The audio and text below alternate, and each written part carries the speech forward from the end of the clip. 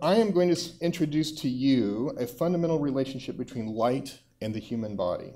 Specifically, how the body sees and responds to unique light, which subsequently affects multiple psychological and physiological responses to the body. I can't give an entire seminar in this brief period, so we can talk after class.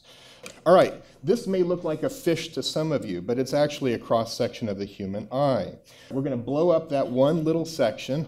This is a detail of the retina and the photoreceptors in the retina. We have at the top the hormonal system, and at the bottom, in blue, the visual system. And I'm going to talk about the visual system first. First of all, the eye takes a series of snapshots. This is a mechanical process, and then sends those images through the optic nerve to the brain.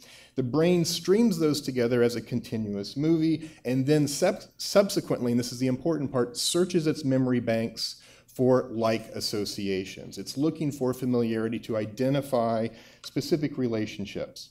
This is what we call perceptual awareness. And this happens through the two-part process of mechanical processing of the image capture in the eye and psychological association. So for example, you probably all have walked down a street, you see somebody in the distance, you think that might be your sister, a friend, you get a little closer, and all of a sudden you recognize that it's not, but there might be some recognized associations between those individuals.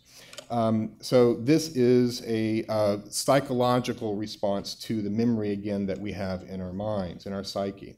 So I'm going to come back to the psychological process in a moment, but I'm going to talk about the hormonal system. So simultaneously to the visual system is the hormonal system. This is a separate but parallel neurological channel where the ganglion cells capture light, specifically blue spectrum light, and send that information to the suprachiasmatic nuclei, or SCN, which is much easier to say, and which regulates the biological clocks in our system. So this and the circadian cycle. So most noteworthy is the wake-sleep cycle. And you probably all have experienced, assuming that you go to bed and then wake up on regular cycles, that you may wake up before your alarm clock goes off in the morning. So this is your SCN, keeping your bodily rhythms in regular check. Okay, so this is revisiting the psychological, and I'm going to wrap up here shortly. This is a black square with a series of circles. And then if we refer to this image, you'll see some of these circles, the columns, look as if they are convex, and some look as if they're concave.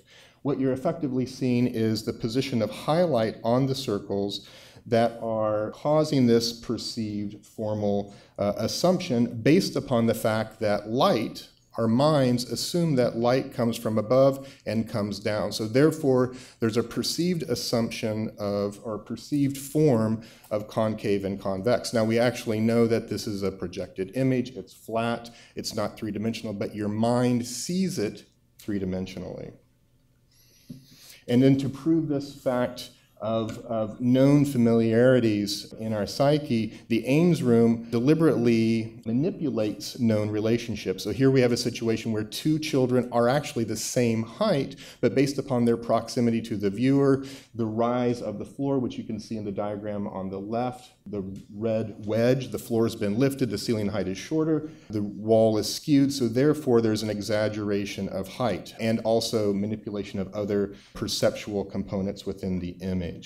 So in conclusion, what I would just emphasize to you is that light is not simply an aesthetic item, it's something that has significant biological and psychological consequences of how we perceive and understand the world that we occupy. One little quick trick I'm going to show you that a colleague of mine showed me. This is my iPad, you see the camera. If I hold the pad against my jacket, it's black, right? Not because the jacket is black, but there's no light. If I hold my finger up to the camera, you see light. So not only does light affect us psychologically and physiologically, we could say that light is truly, literally and metaphorically within us. Thank you.